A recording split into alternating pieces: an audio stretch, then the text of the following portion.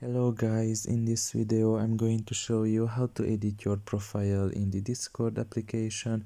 The first thing you need to do is enter the app. Once you are done with that and you are in the home page, you should just go to your profile section and press on edit profile. Once you are done with that, here you can just edit basically your user profile. You can change the background, you can change the profile picture. You can also change your display name here, the pronouns if you have any.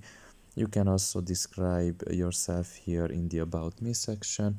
And finally, you can deactivate the legacy username badge if you wanted to. And once everything is done and changed, you can just press on save in the top of your right corner, and your profile, basically the changes in your profile will be saved. So that's all really the video is about.